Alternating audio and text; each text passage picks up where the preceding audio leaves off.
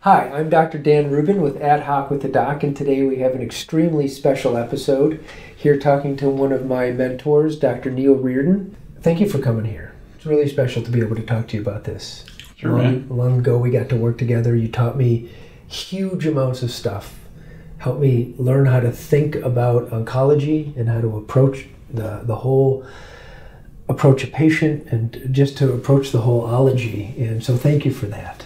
Taught me a lot about IV vitamin C, about the immune system, and now we're sitting here talking about stem cells, which I know very little about. I know through you most of what I know, and I just really, on this Ad Hoc with the Doc, would love to just talk about what types of stem cells you study, you develop, how you go about harvesting or propagating. I know there are mesenchymal stem cells, and there's a difference of those, and there's different types of stem cells out there. And so first off, how did you become interested in stem cells in general many years ago? Well, you know, we used to make dendritic cell vaccines, and to make bigger, better dendritic cell vaccines, you needed to start with another kind of stem cell called the HSC, hematopoietic stem cell, which is what you use if you're going to do a bone marrow transplant. In oncology, is probably the largest use of bone marrow transplants. There are some autoimmune diseases that they do, but so you can get those from the bone marrow. CD34s can fully restore the blood cell making system in the body. So that's what a bone marrow transplant is. Wipe out the HSCs of a person and give them donor HSCs, and without getting too much into it, that's not what we do. We don't use chemotherapy, and we don't wipe out anybody's immune system. We use the other major group of stem cell in the body, which is called the MSC, mesenchymal stem cell. We just say MSC. MSC, okay. Yeah. And so those are found everywhere in your body. You know, they line the blood vessels. Every capillary, the smallest blood vessels in your body, is surrounded by them. And on the outside? On the outside, yeah. So actually, they control blood pressure. They control.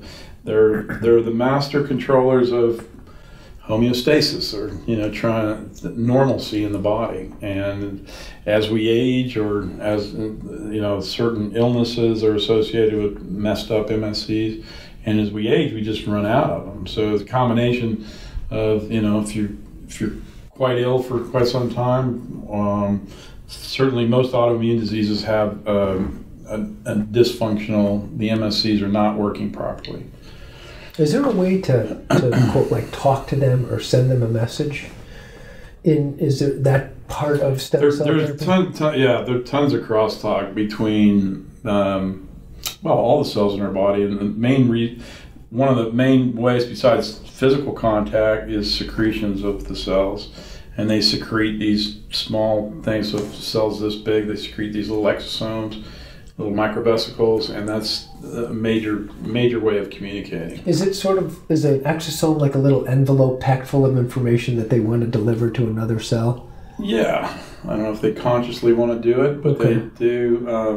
Who does? The MSCs make the exosomes. Yep. And then they send that somewhere else in the body. Right. So one of the most interesting things that's ever come out since I've been doing this is the fact that MSCs can triage and deliver mitochondria to somatic cells, and it was done in a basically in an inflammatory, highly inflammatory. They put something down into the lungs of animals, and then there's a lot of inflammation, and then the cells. There were dead cells, there were dying cells, and there were healthy cells. So the MSCs were able to triage those cells that had enough mitochondria to make it, and they would leave them alone. The cells that didn't have enough mitochondria to make it, they would leave them alone. And the ones that were salvageable, they would form little microtubules and dump mitochondria into them. That's absolutely fascinating. Yeah, and they also bud off these little things called microvesicles, which have are capable of carrying mitochondria, and then the microvesicle is made out of the same membrane that cell, basically the same membrane like any mammalian cell, and then it fuses with the recipient and releases the mitochondria into the cell. Does it act like a little storehouse for them when they need it, or do they release it generally all Well, along? normally MSCs aren't acting. They don't actively do that. But in this particular case where they demonstrated it, it was a very inflammatory situation. MSCs have natural ways of seeking out inflammation. Would this be a way to maybe treat people with mitochondrial disease?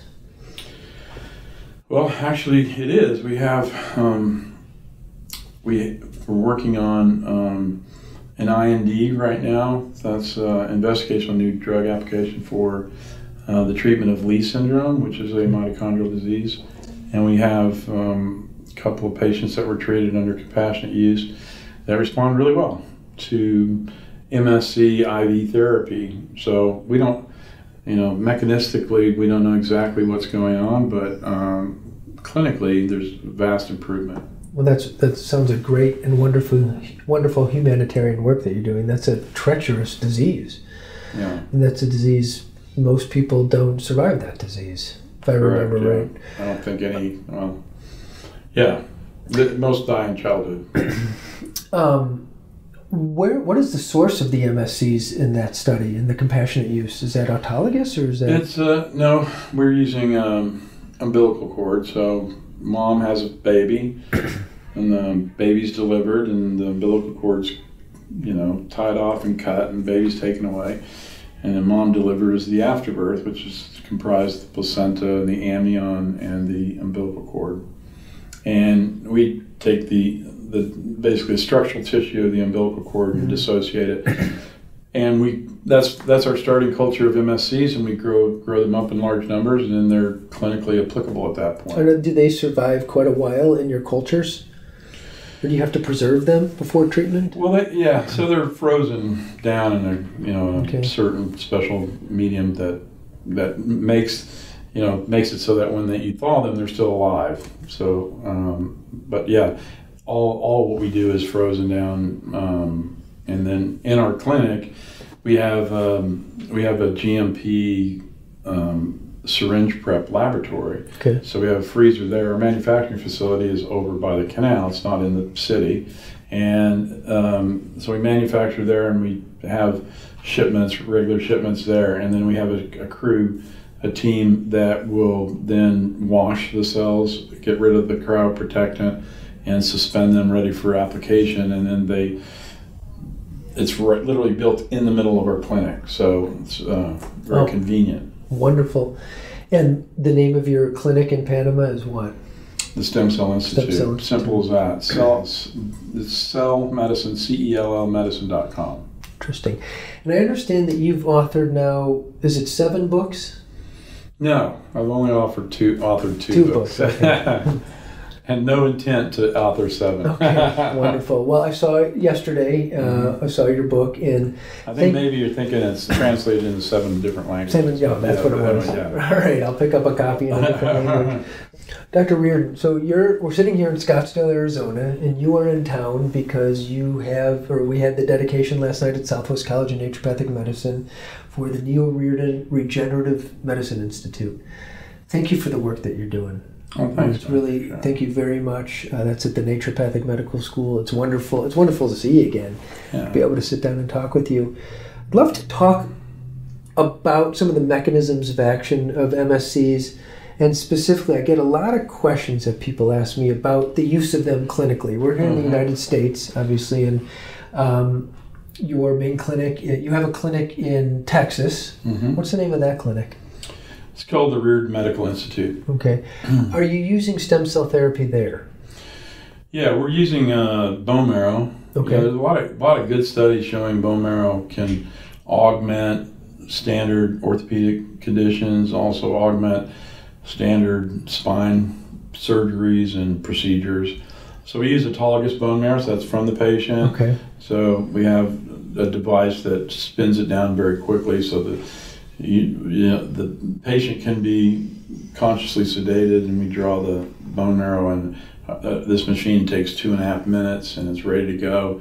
And if we're doing a joint, for example, you just do it in the same procedure. So if they're having like a joint surgery? Yeah, both surgery and in-office non-surgical procedures we do. We do a lot more non-surgical than we do surgical. But we have an orthopedic surgeon that works with us. We have a board-certified pain guy, and we have a neurosurgeon that works with us. And so the neurosurgeon, obviously, he's going to surgery. But you can augment that healing process using bone marrow, placing it into where you have soft tissue damage. It's also used for helping to fuse, if you have to do a fusion. And then we also use amnion, which is, it's from the same birth tissue that we get, the umbilical cord products, but it's exempt in the U.S. Amnion, as long as it meets certain criteria. So we're able to use amnion, and we're able to use umbilical cord tissue, but it's not. You can't take that and then grow it and do all the stuff we do in Panama yet. I think ultimately it's going to be very common practice, but there's an exemption for tissue. It's called the 361 under federal regulations, and so that's what we're able to do here. The reason we even moved to Panama is in 2004 they passed a law that allowed it basically banned embryonic stem cell research and treatment. And at the same time it enabled adult stem cell research and treatment. So it's from that 2004 law that we were able to build our laboratory and get fully licensed by the government. And now things are getting, it's maturing a lot, and the regulatory environment is quite strict. But we're kind of an institution down there, and we employ a lot of people. We work a lot. We collaborate a lot with the other folks down there, and I would imagine you have a lot of people flying in from either out of the country or out of state to come get treated by you, both in Texas and down in Panama. Right. Yeah. Wonderful. In Panama, we probably bring in about, now we're between 200 and 250 patients a month that come from all over the place, and a lot from the U.S., Canada, Australia, mostly English-speaking countries, and then so we have a nucleus that comes from the Arab countries as well. But so we have an economic impact, and our clinic is on the 63rd floor of a 65-story building, and then that building is attached to a Hilton hotel. Excellent. And we represent around 30% of the business of the hotel, and we're now we've exceeded our capacity there, so we're building a new clinic at a hospital facility. Excellent. Congratulations. And, thanks. And there's a hospital tower. It's really cool. It's all kind of self-enclosed. It's on a one city block. There's a hospital tower. Yeah. State of the art. There's an office tower, which is, we have the top floor of the office tower. There's a hotel tower. There's a movie theater. There are several restaurants. There's a grocery store. So you don't even have to leave. Wow, you just stay inside the whole time. Yeah, I mean it's a whole complex. So, nice. But since traffic is sometimes challenging, it's really looking forward to that. We're also looking forward to, we have so many patients going up and down the elevator that we're really stuck. So they gave us, that was one of the conditions of us putting a place there, is we get our own elevator, so we don't have to share it with anybody else. Is there a typical treatment length of time if people were to come to Panama that they could? Yeah, there is. For rheumatoid arthritis, for multiple sclerosis, for frailty of aging, for heart failure, it's based on basically cell dosing, and cell dosing is based on weight. But for the average person, they need to be treated for between 3 and 4 days. So a typical thing is somebody will fly down on a Sunday. If they've never been there before for the first treatment, then we have to evaluate them and do blood work and do a physical exam, and just induct them into the process. And then typically on Tuesday they'll get 40 million cells IV. Wednesday 40 million, Thursday 40 million, and they can go home on from me, but do another physical at the end, and then go. So most people are there for about 5 days. Wonderful. What about the anti-tumor characteristics of MSCs? Has that been studied? It has been studied. You know, what's interesting is, and I want to talk to you about this afterwards, but epidemiologically, if you take our patient population, it has a very low incidence of cancer, you know, and we've talked to a couple different epidemiologists about doing the math on how many cases of malignancy you should have, but it's very, very rare. And, you know, I personally believe that many solid tumors and even some leukemias are, you know, well, there's certainly a lack of homeostasis going on. There's active immune suppression. There's immune cells don't behave appropriately when there's a clinical cancer. And since MSCs rule all that, or at least have something to do with it, my hunch is that the vast majority of cancers are secondary to either localized or systemic dysfunction or depletion of MSCs. Because so can you use MSC therapy then potentially to treat somebody with an active malignancy? Potentially, yeah. I mean, we have, because I'll give you 2 parts on this. One part is that MSCs contribute to tumor growth and metastases, particularly tumor growth. So they're stromal cells, right? In addition to their perivascular, they can become stromal cells. You mean that the MSCs can be inside of tissues? In tumors, yeah. In tumors. Right. Do they normally reside in normal tissues? In every normal tissue. In every normal tissue. Right. I just want to repeat that. Okay. Every blood vessel. So you have blood vessels pretty much everywhere in your body, and they reside on the blood vessel. And you have tumors that require blood vessel supply. Right. So they're inside of tumors. So continue. Sorry for that. Yeah. So there's a lot of, you know, trepidation obviously with something relatively new, and when you see that these cells are involved, then it makes you worried, right? Well, there's never been a study that showed that these cells were induced tumor formation, but there are several studies showing that the cells in the body participate in tumor growth and expansion. So there's a great study done on where they took umbilical cord cells. So there's also a big difference between really young healthy cells and cells in a body that's been through a lot. You mean MSCs? MSCs, okay. Yeah, MSCs. So in this particular study, they took MSCs that were grown from the adipose, from the fat tissue of adults, and then they took umbilical cord, the MSCs from umbilical cord, and grew them like we do. And then they took, I can't remember the model right off the top of my head, but the title tells it all. Adipose MSCs promote, and umbilical cord MSCs inhibit tumor growth in blah, blah, blah. Indeed. Animal model. Right. Fascinating. And probably the most dramatic study was of rat breast cancer, and they used rat umbilical cord, or rat MSCs, umbilical cord, I think, I'm pretty sure, and they grew them up, and then they implant a bunch of tumor cells in the flank, and then that becomes the primary tumor, and that it's a very aggressive thing, and they typically metastasizes, and then the animals that have to be sacrificed.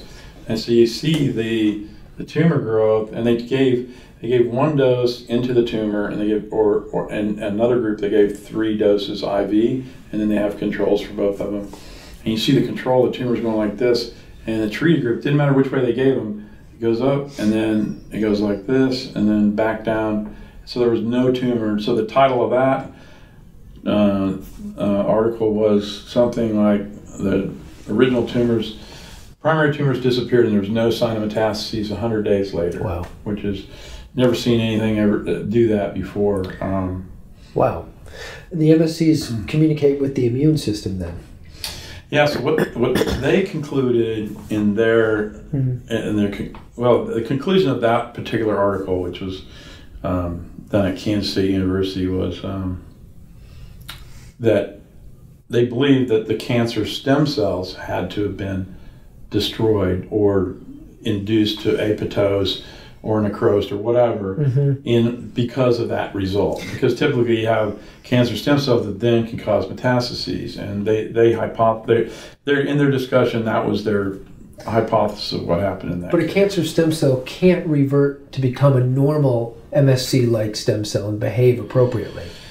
Well, I'm not sure. I don't think anybody knows the answer to that. But one of the mechanisms of action is transference via exosomes, normal copies of P53, which is a gene that induces, that basically tells the cell it's okay to go ahead and die. And so that P53, which is the message that tells the cell that it's okay to die, cancer cells tend to have a damaged copy of P53 or lack it altogether. Right. So you're saying that an MSC can say, hey, here's some info you might need, and give it to them. That's well put, yeah. Very, very fascinating. What are some of the other projects that you're working on besides your research with Leigh syndrome and the clinic? Do you have any other research projects in the works? Well, we just finished our MS paper, which was a clinical trial of MS patients using MSCs, came out. And the results are very good. The side effects were, if any, mild in some people. Then our autism study is completed, and we're in the throes of finishing touches. We're going to submit that for publication here pretty soon. We're a little bit down the road on our asthma trial. Our frailty trial is going on. Our rheumatoid arthritis is continuing, and our osteoarthritis trial is continuing. The sort of the number next for me, clinical trial-wise in the U.S.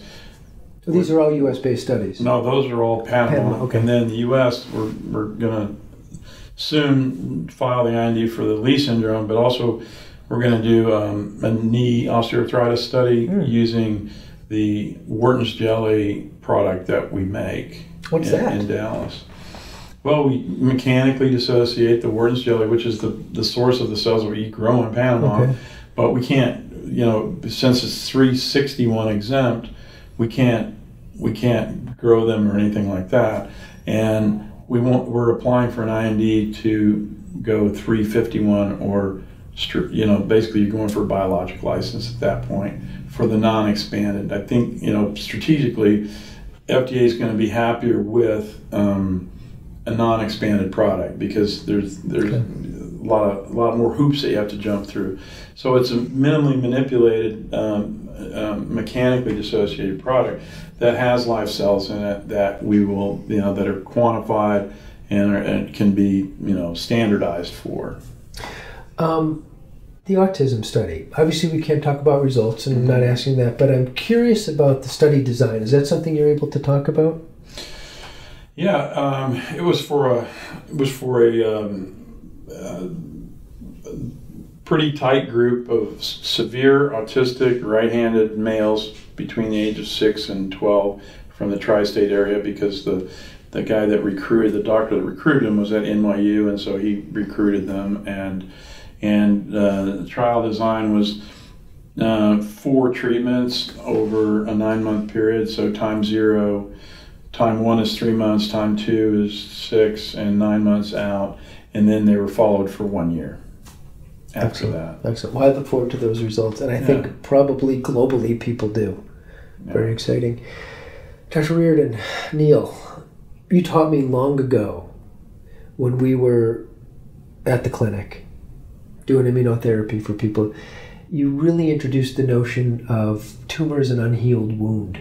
And I hold that true today and think about that. And so many of the lab tests that we do and so many of the treatments that we do really attend to that phenomenon and disrupted angiogenesis, et cetera, and how the healing process is disrupted. In terms of that sort of tumor-associated biology, do MSCs play a role in the healing process insofar as that tumors as an unhealed wound. Yeah, absolutely.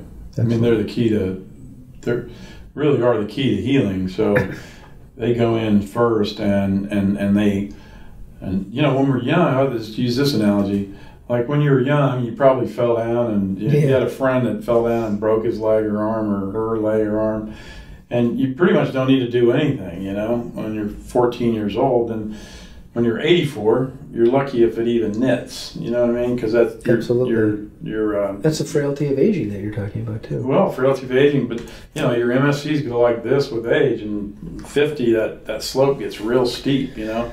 And Arnie Kaplan, my mentor and the guy who named these cells MSCs up in Cleveland, he estimates that from birth until, we used his age at the time because I asked him a question when I was writing my book, the Rising Tide. I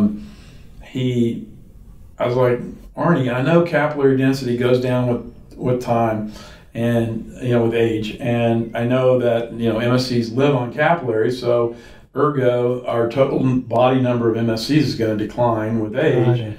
How much is that? I can't find it anywhere in the literature. I spent days trying to find capillary density decline with age, and it doesn't exist. And he said, well, I can tell you my best guess, because he's a musculoskeletal guy, so he's looking at tissues all the time. And he says, in the skin, I can tell you the exact number in the skin. Because in a baby, you have all these, you know, there's all this up and down, like almost like looking like villi. So you got this folding of the capillary bed. And then as we age, that folding disappears, and then ultimately it's just flat, and then, you know, the skin gets thin and all the stuff. And he said, we did mine when I was 72, and I'm sitting at 2% of the capillary density of a newborn. Wow. So that's for the skin. So anyway, it's a pretty massive decline. And if that is happening in all the tissues in your body, then then those MSCs aren't around to heal the wound anymore, you know. Absolutely. And if you look at chronic inflammation, then these cells are involved in trying to heal the wound. And if you have chronic inflammation, you're exhausting this pool of them, and this pool is throughout your body, roughly evenly distributed. Your liver has the most, being, you know, very, very having so many blood vessels. Your spinal cord has the least, given that it's we built this wonderful cage to prevent damage to it, and the likelihood of you surviving an insult to it is so low. Mother Nature, or God, didn't waste a whole lot of energy putting blood vessels in there, so just barely enough to support it. And that's why spinal cord injury, we have spinal cord injury trials going on too. Spinal cord injury, all we do is we take cells, young healthy cells that secrete stuff that stimulate regeneration, and we put them in that space. That's all we do. It's not. It ain't rocket science. Right. Let's put it like that. So there was a study where they in Taiwan where they cut spinal cords like that, and they go boink, and then they put cells right in there. They put human umbilical cord MSCs in a fibrin, like, you know, a biologic gel. Yeah.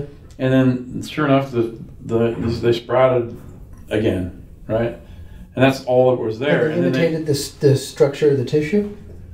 Well, they reconnected. The neurons reconnected. Interesting. So, well, the whole spinal cord reconnected to a certain degree. So all the cells participated in the regenerative process. And then because they were human, they were able to fish, you know, stain the tissue afterwards, after the repair had occurred. And they showed there were human cells, certainly they were still there, but none of them incorporated into the CNS. They were essentially prisoners between fibers. Got it. And so they are what heals the body, you know, and you know that's why your liver, you know, you pluck out 80% of your liver and it will regrow. Interesting, right? Whereas your spinal cord, you go like that, and it's not very happy. Fascinating. Yeah. Fascinating. So as a clinician, I'm sitting here, I'm listening to your wonderful stories, and I'm wondering, especially regarding the frailty of aging that you're talking about, you start thinking about whether or not there's nutrients that support your stem cells, or there's certain diet strategies. I don't know if these have been figured out, but people ask me that kind of stuff all the time about, what diet, what should I eat? And I'm guessing that there's the general array of nutrients that MSCs respond to and need. And so that's kind of sort of question number one. Is there anything, we're not talking about prescribing something for somebody, but is a good healthy diet reasonable when people are starting to think about MSCs and frailty of aging? Because I've noticed that generally in my practice, and when I practice with you, there was a commonality of certain older people, usually over the age of about 72, that despite them having a diagnosis of cancer, generally appeared healthier and more vital. And those were the people that generally took B vitamins and garlic from being young adults. And they were into health, or they made juice. And so it always struck me. I never connected it between, with MSCs. I don't know if it has anything to do with stem cells. That's part one, and I actually forgot part two. So yeah. Well, so I'll use one of my father's axioms, Dr. Hughes' axioms. So I remember your father. He would, yeah. He did this more than once. He would say, and he's giving a lecture, he'd hold up his hand and he said, "Okay, what's the most important nutrient?" And then, of course, he did all the vitamin C stuff, and then people would say vitamin C and zinc and magnesium and whatever, And he said, "You're all wrong. The most important nutrient is the one you're out of." And it's pretty true. So I think the best thing is to test people, make sure they're not out of something. Very nice. And in our autism study, I can tell you, not in our autism study, but in our autism patient pool, I can tell you the ones that get better, they get the mo better. The ones that literally go from being severely autistic to not autistic, almost to a person, they've been to a practitioner that cleaned them up, made sure they didn't have any heavy metals. By the way, we have a cutoff. If your heavy metals, they measure lead and mercury. If they're above a certain level, we don't take you. You have to fix that. In the trial or at the institute? Across the board. Okay. So the reason is because they're very toxic. Mercury is the most toxic molecule to MSCs on the planet. It's parts per billion that kills them.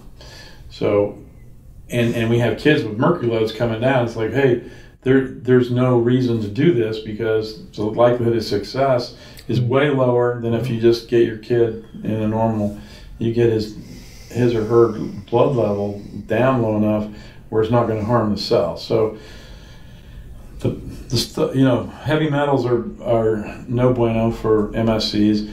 And then if you take one vital nutrient out of the culture medium, they just quit growing. Wow.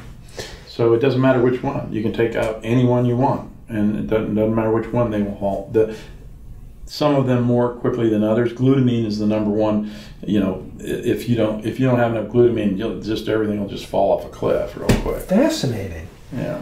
Sorry, that's fascinating to me. All right, last question, because I know we've been talking a long time. It's been a long day. Are there any genomics associated with higher or lower or more efficient or less efficient MSCs or longevity or anything that you're aware of? There probably are some, but it needs to be looked at further. There's a very big difference in the clinical efficacy of different lots of MSCs. So if there's one thing I think that we figured out that nobody else has, is what markers to look for, and they're not genetic markers. We look at other markers in the cells. We did a big 3-year study, and we were able to figure out what's different, what molecules are underexpressed and overexpressed in highly clinically effective cells. And so now we're able to screen at an early stage and get rid of all those. But when I look at the autism study, the people the clients that we treat, some of them become non-autistic. Some of them go from being severe to mild moderate. Amazing. Some of them don't move at all. So I'd really like to know genomically if there's a difference from those super responders and moderate responders, non-responders. My guess is there is, but we haven't done this. Is it the genome? Well, the MSCs that they're receiving are donor MSCs. Mm-hmm. So there could be a difference in the genomics of the donors in association with the genomics of the individual with which they're implanted. Right. And then to study that, you have to take infinity and square it. Right. Oh my God, absolutely. Well, any comments before we sign off? Well, I'm happy to see you, man. It's been a while, and I'm happy to see you're doing so well and doing so many great things with oncology, and just saw you had some students in here, and you're spreading the word and taking care of people, and I'm just really happy to see you and proud of you. Thank you. Likewise, and thank you for what you're doing in just how you've advanced science and treatment of people. I know what's deep in your heart and how much you enjoy helping people. And I know how, I just know that stems from your family. I've known you a long time. Thank you for what you're doing for the naturopathic profession. And, for what I'm doing, thank you for helping be a mentor of mine and helping to teach me how to think and to really go out there and help people. Thank you. Thanks for being here. Thanks, man.